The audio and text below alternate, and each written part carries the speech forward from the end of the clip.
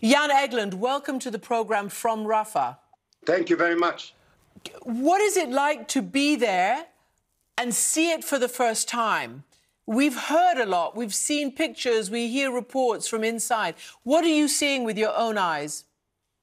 Well, Christiane, you have to come to Gaza to understand the devastation, the destitution and the desperation of the people here. I have never in my many years as an aid worker seen a place that has been so bombarded for such a long time with such a trapped population without any escape.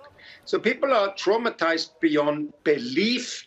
They live under the most horrific conditions. I was in the school today with 50 people sleeping in a small classroom, 250, 200 people sharing one latrine and no real water, food, too few mattresses even. We're trying to do all we can as the Norwegian Refugee Council, but we're really overstretched in this ocean of needs. Jan Egeland, finally the international community has started to airdrop some aid. But what we saw was that some of it dropped into the sea. And the pictures are really ones of, total just panic. People are scavenging, people are fighting each other, people are trying to get the, plastic, I guess they're military rations. Can there be no better way of delivering aid even in the midst of a war? There can be a much better way, really, and it's up to Israel with the United States and Egypt to fix it. Of course, airdrops is something of a very last resort. You do that to besieged areas as we did in Syria when the Islamic State was besieging and so on. Jordan is doing some airdrops. It's very costly, it's very limited and very hard to do. The solution is to get the Rafah crossing and Kerem Shalom to work according to its purpose and according to its capacity. I could see many hundreds of trucks lined up at the Rafah crossing when I came today. In Kerem Shalom, it has been days with only a handful of trucks, even though they have a much bigger capacity from the Israeli side. But there they let extremists block the aid to the children and women, the innocent, on this side. Let me ask you then, because you're in Rafah specifically, you've probably had some access towards Khan Yunis, but what a lot of people are very concerned about right now, including the residents who we can manage to hear from, are in the north. There's a picture that we're going to play. It's a mother who says there's no more milk in the enclave, or at least up there.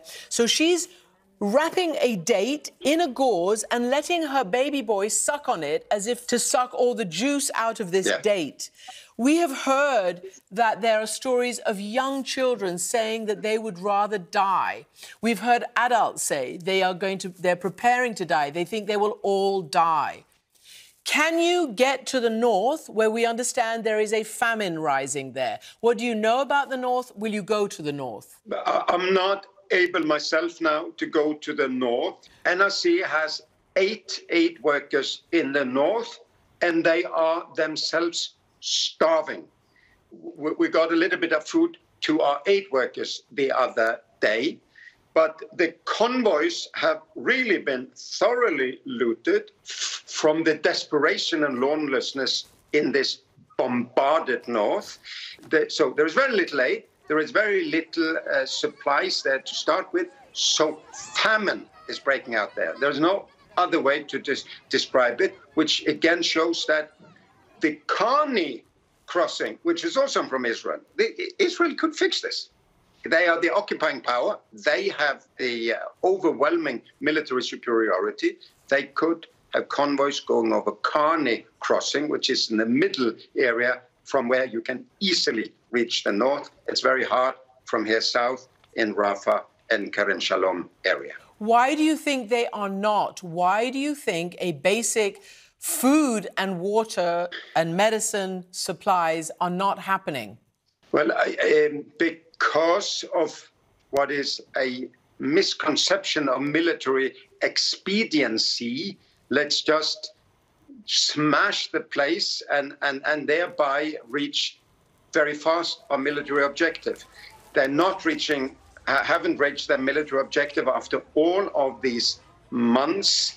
I hope that to see some sanity and humanity on the Israeli side. This is not the Israel I know from 40 years of cooperation, including through the Oslo Agreement. Then there was always possibilities to reason and to get aid to Palestinians in need. I hope to see days where this comes back.